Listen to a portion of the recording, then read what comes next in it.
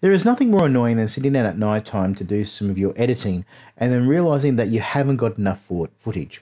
Hence the concept of the B-roll. The B-roll name comes from the days of film, when film used to actually be done on film and on rolls of film. And so what it actually referred to was the additional shots that were done surrounding the subject. They didn't actually include the subject, but there were shots from the surrounding area. These are useful to have when it comes to editing because you can use it to set the context of what you're talking about, or you can use it just even to fill out your production if you feel that you haven't got enough footage. So whenever you're filming, make sure you go out and get extra shots. It's always better to have more shots than it is to have less shots.